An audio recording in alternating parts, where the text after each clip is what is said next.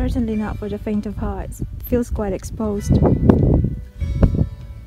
Good morning, good afternoon, good evening, Earthlings, wherever you are in the world.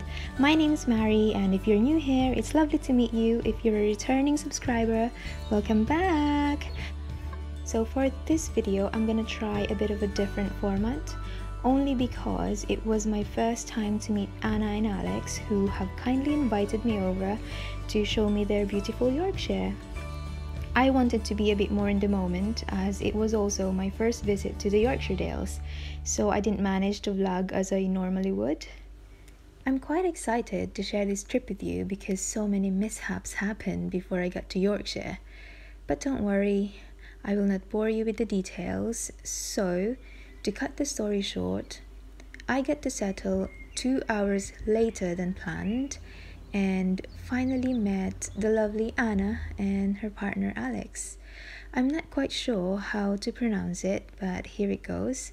We headed to Attermire for a wild camp.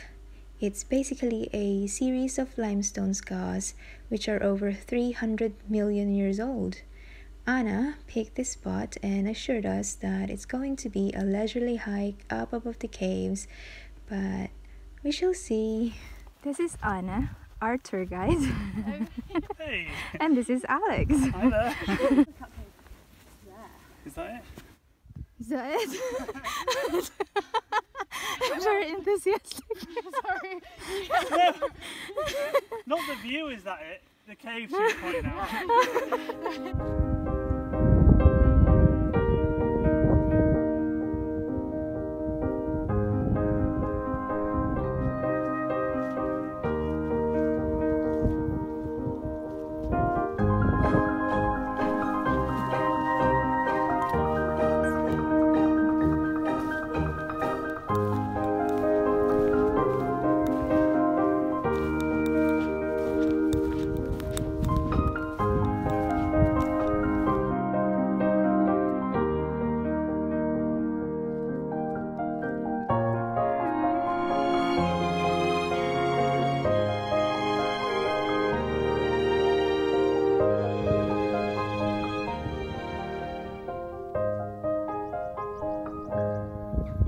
Where we came from, by the road,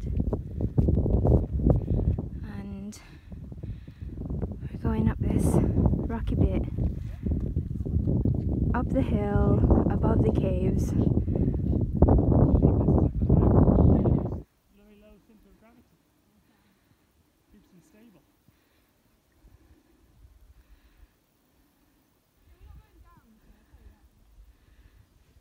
Anna's up there already, look. She's sprinting. Where's Alex? There he is. I better catch up. It's kind of scary. Ooh. It's a drop. Careful.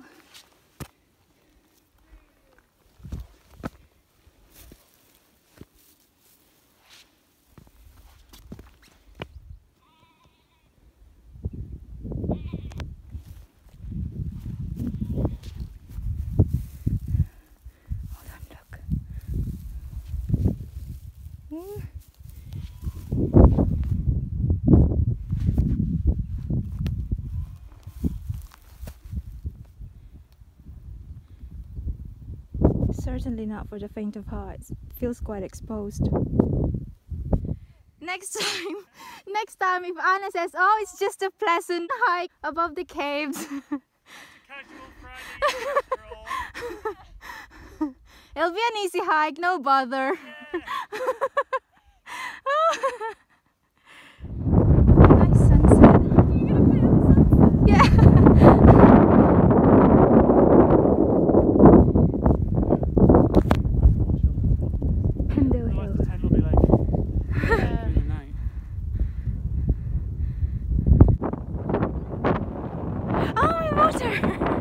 Forgot about it. Thank you.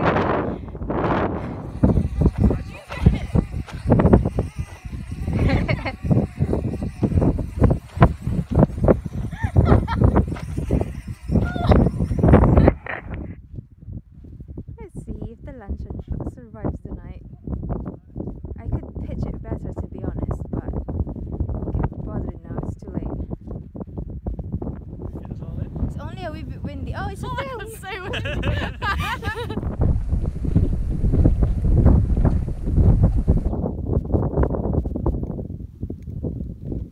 Ooh, what are you cooking? Just some water. That'll do. That'll do. May in England.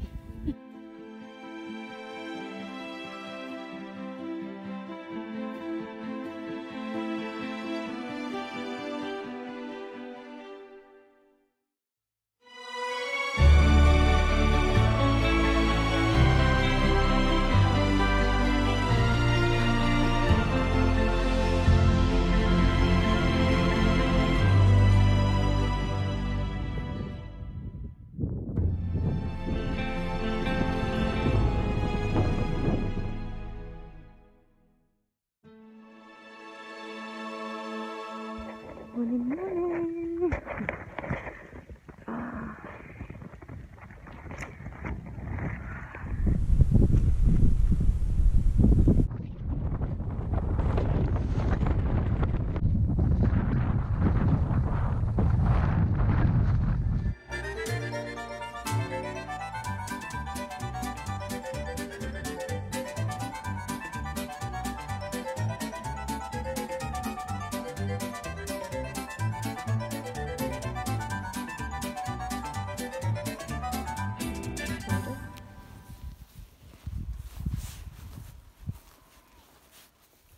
Frodo? Is that you? Frodo? No.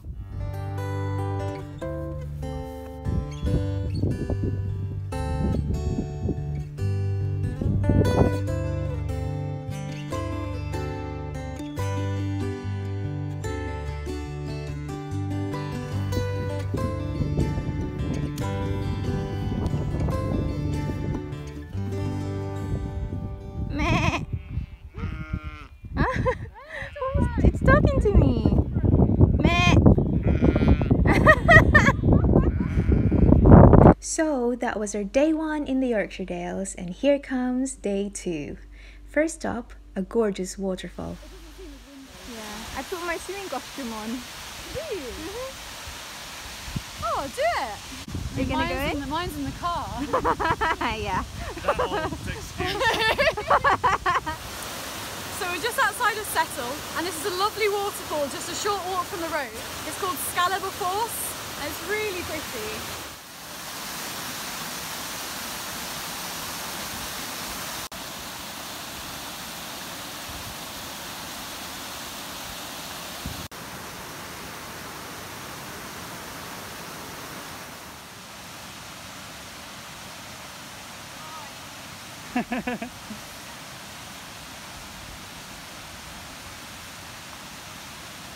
If you fall, I had it on camera.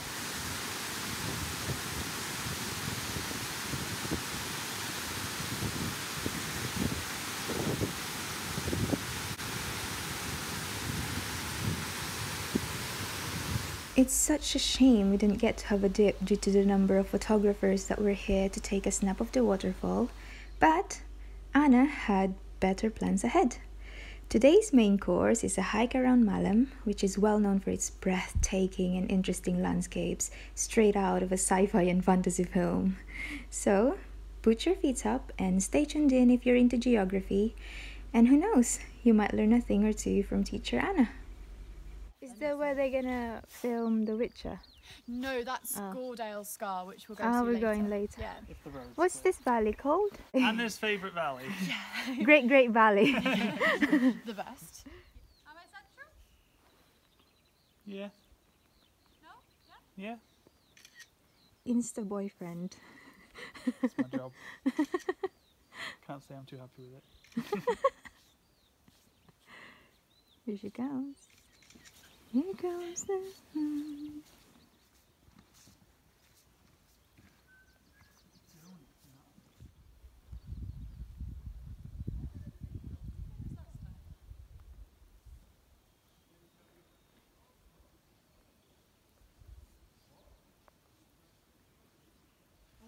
So they don't have to eat.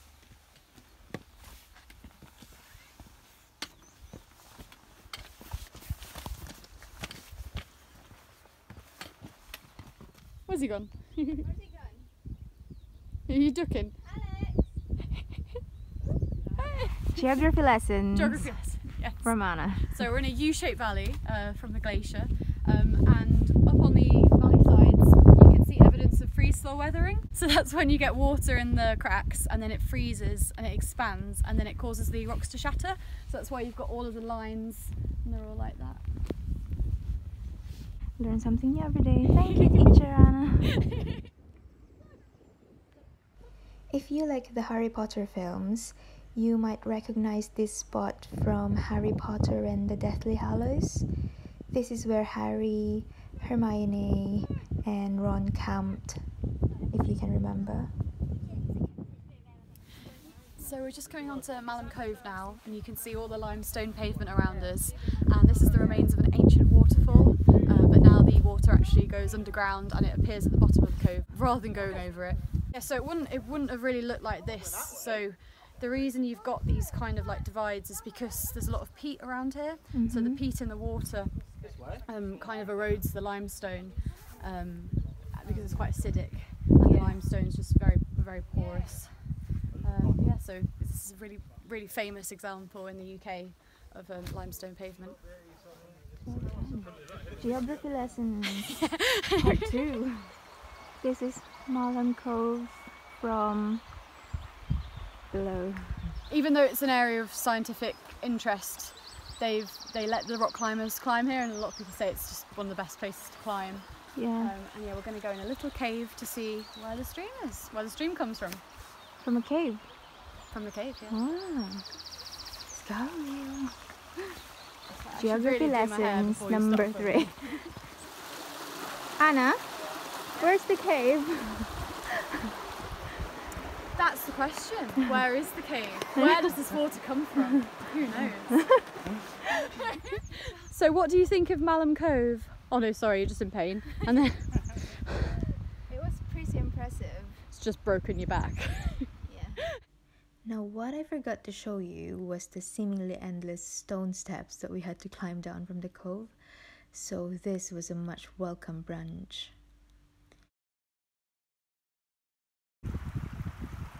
Dancing in the rain, dancing in the rain. Miss? Teacher Anna. Miss Liddell. This is Malham Tarn.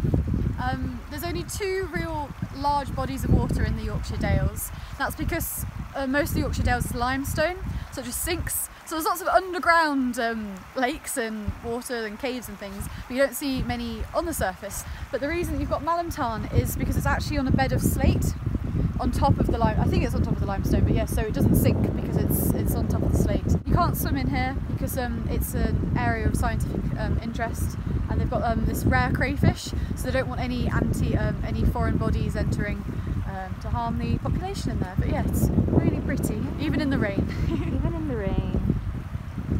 Geography lessons number 4. We're losing count, aren't we? Where's the slate? And that, Earthlings, was our day 2 in the Dales. We drove back to Anna's place, had a lovely shower, and watched The Hobbit before retiring to our comfy beds for the night. Work it, girl! Woo!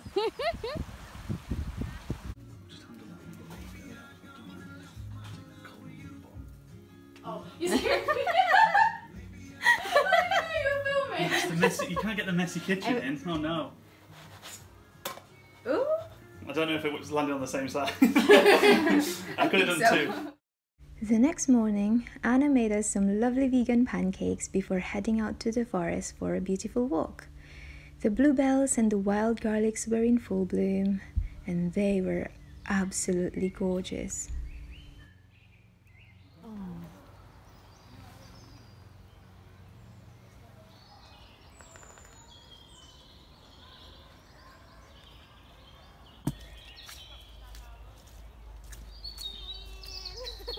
And more mud.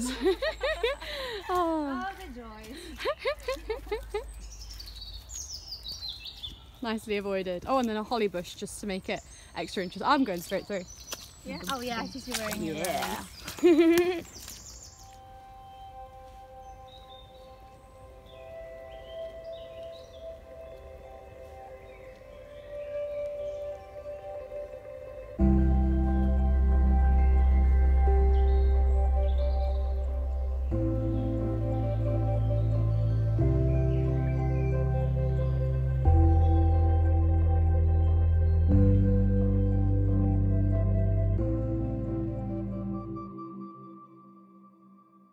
That's so nice.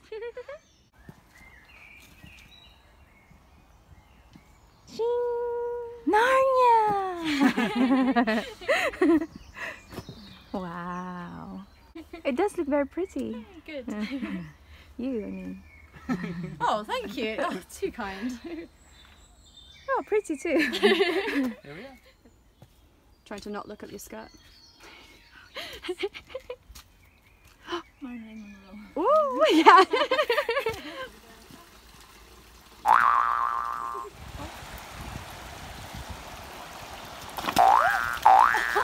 Smooth. Wade in.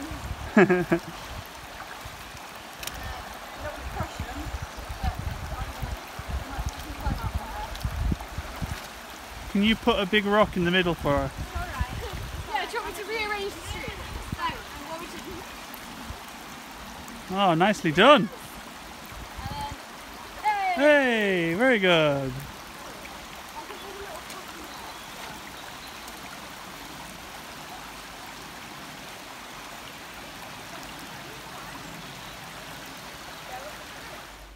I had a truly wonderful time in Yorkshire. Anna and Alex were superb hosts and really fun to explore with. I am so grateful. And Anna is also on YouTube as the Sustainable Hiker and runs a brilliant travel blog as well called My Travel Scrapbook. I will link all this down below, including her Instagram page, so check it out if you want some cool inspiration for your next travel adventure. If you think vegans only eat grass, look at this. Thanks, Anna. You are. Oh, thank you, all of you. Thanks, Alex. That's it, folks. After lunch, I took the train back to the Midlands. As always, I appreciate you all for joining me in my fun-sized adventure in Yorkshire. I hope you enjoyed it as much as I did. Don't forget to hydrate and sunscreen, everyone. See you next time. Bye. Mwah.